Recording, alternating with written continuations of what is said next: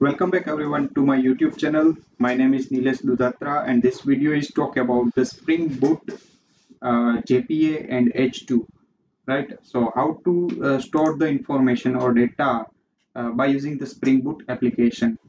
So for that, as we see the last example, in this example, I'm adding some dependency. So how can we add the dependency? So we have to open at first the pom.xml file. So these all are dependencies that we are used. Okay. So for that, for example, the web is there, right? So I want to use JPA and I want to use H2. So for that, I have to go for the Maven repository. Now I'm searching over here JPA. And JPA, the first link is that is a Java persistent API. I'm clicking in this URL. So I'm click the first version 1.0.2. So this one is a Java persistent API. So this one is not required right now. So again I'm searching JPA. Yes, that this one is a JPA Spring Boot starter data. So I'm using this dependency. I'm copy this dependency and put in my pom.xml file. I have not required the version name, so I'm removing the version name. Okay. Now second dependency, that is H2. So H2 and so H2 database engine. Click on the first version. After that, I'm copying this file, this dependency, and put it into my pom.xml file. I'm removing the version, and the scope is run. I have to change the scope as a run. I'm saving this file. So according to that, the jar file are fetching from the web. Okay. Now, so I'm having a student.java file that is used for the student ID and student name and city, right? So I have to change at first in the application.property page. So at first I have to write Spring, then dot Spring dot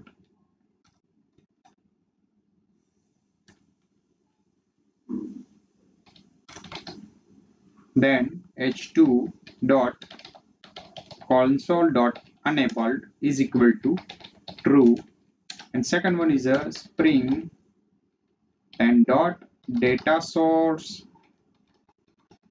dot platform is equal to h2.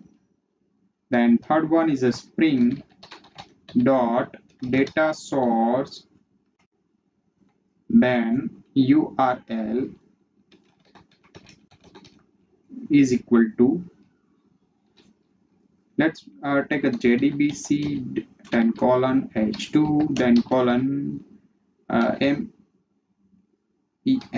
then colon, let me take the name of database, that is a Nilesh.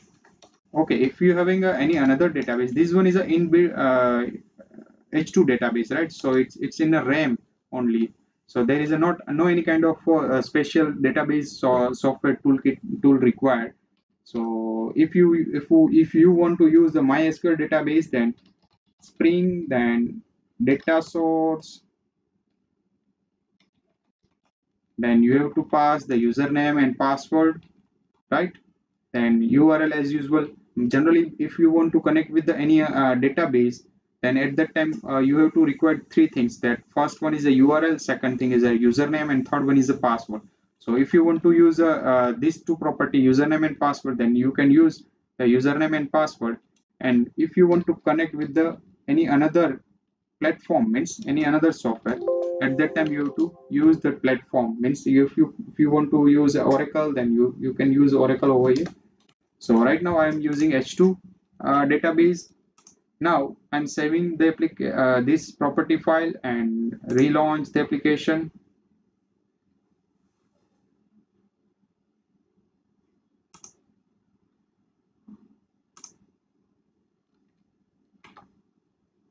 Okay, it's executed and okay. Now I want to open my database. How can we see the database? So localhost, then colon 8080, then slash the name of h2 dash console. Yes, it's open. So this one is a URL, right? If your URL copy paste over here, whatever you use the URL that you have to copy paste, and don't change the username and password. Just click on the connect. Okay, fine. Over here there is no any kind of table is there, right? So if you want to create a table according to your name over here, so for that you have to write over here entity,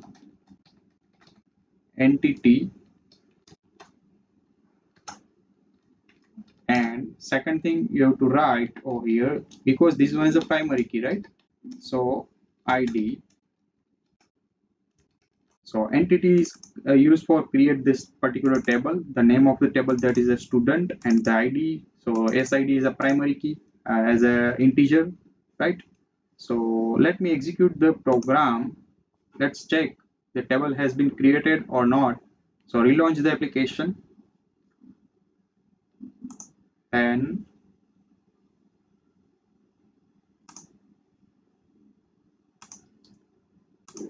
let me refresh the page, then connect. Yes, this has been created, sid, sct, then sname, right? And this one is a primary key. So let me run. There is no any row over here. So now let me change one thing. Whatever bit I pass the data, that is stored in this database, right? So at first I have to create one form. So to create the form, I'm use the a good design that I'm searching web form in the Bootstrap. So I'm click over here.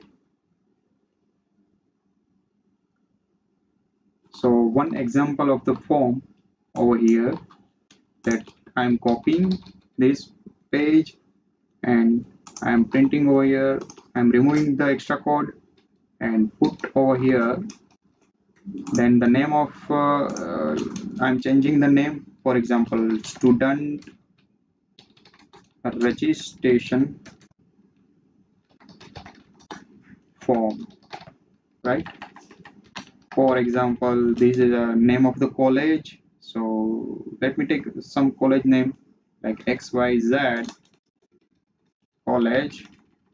Then what is the first parameter? That is a SID, right? So S student ID,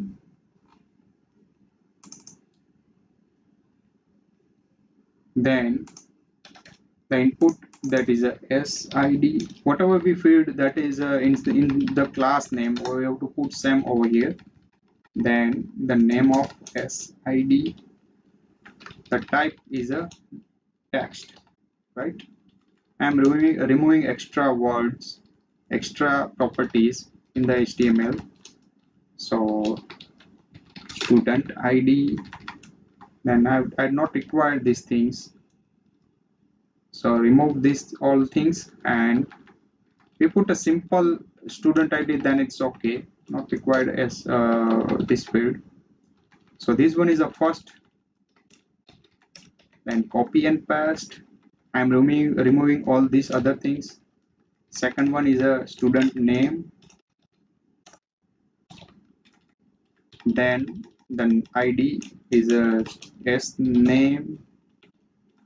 Let me put the placeholder as student name, and third one is a student city, for example.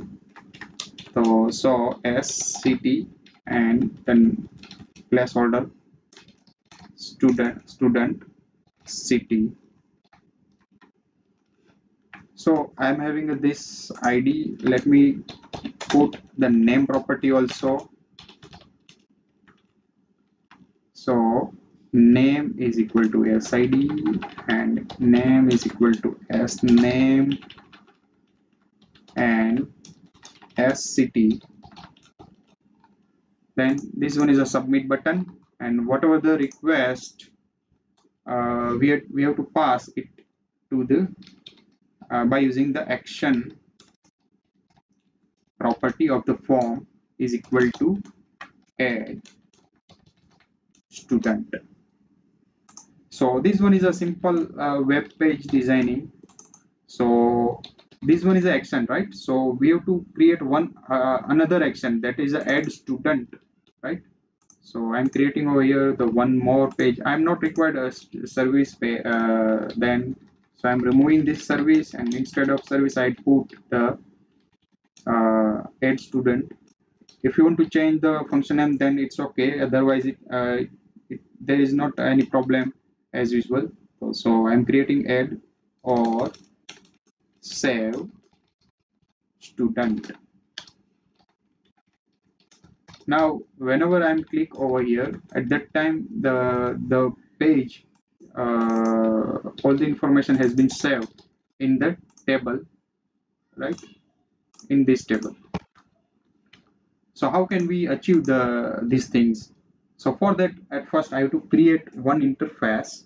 So I'm clicking over here, right click, then new, then class. The name of the class, let me take a student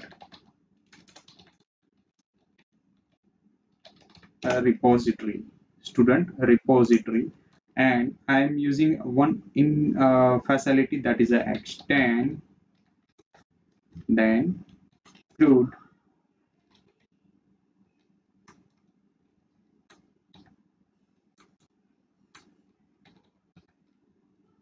repository.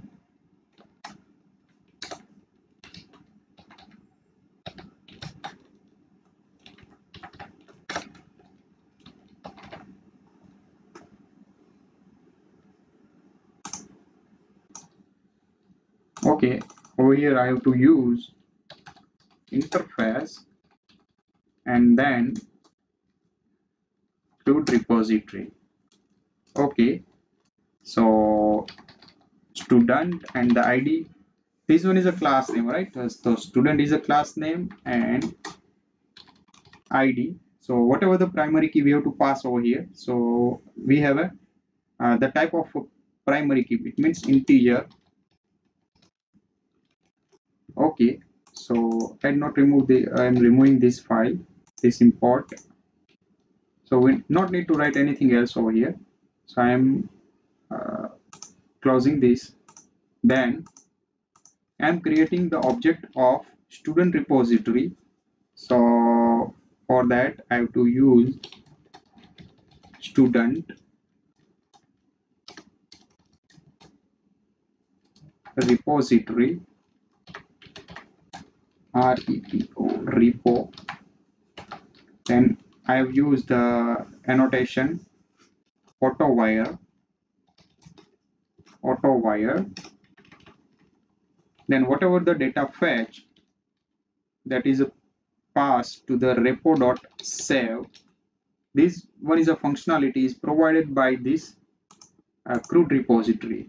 So I'm clicking over here, you can see the save all, that is a if you having a more object, then you can create a array of the object, you can pass over here, you can save all the information. Then you have to, if you want to find out the any particular student by using id. And yes, one more, that is a save function is there, delete function is there. So all these functions are inbuilt in the CRUD repository. So save function is there. So I did not write anything inside the student repository. Okay, so whatever the information passed in that is by parameter student and stu. So I am passing this information to the object of repo. So that's it. Whatever the information fetching from the web page of home, home page that is passing to the add the student action, and it will be used to store the information. Let re-execute, relaunch the application, and let we check is it executable or not.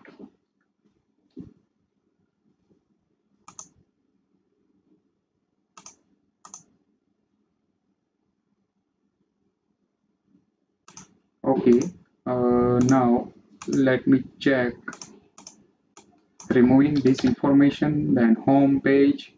Okay, so it's looking very nice. So we have to use a Bootstrap applications, right? Yeah, so that's looking very nice. Then I'm open the database and run. Then there is no any kind of row available over here. Let me put some information in this page and submit. Let me check. Yes, this information has been fetched and stored in this database. Let me put some more data. For example, 21 Asok, then the name of student city, that is Ahmedabad, and submit. Let me check, run. Yes, there is. Okay, if you want to update the information, then you can use, for example, this 21 SID, student ID. I want to change the city of the Asok, right? 21 is student ID, and you have to pass over here 21, then the name of the student Asok, then the city name. I'm changing the to Rajkot. Let me submit this information and run. So the city name has been changed. So by using this functionality, you can add, save, plus update the information of the student. So up to this, guys, we will see more info, more about the Spring Boot web application in the next lecture. Thank you very much.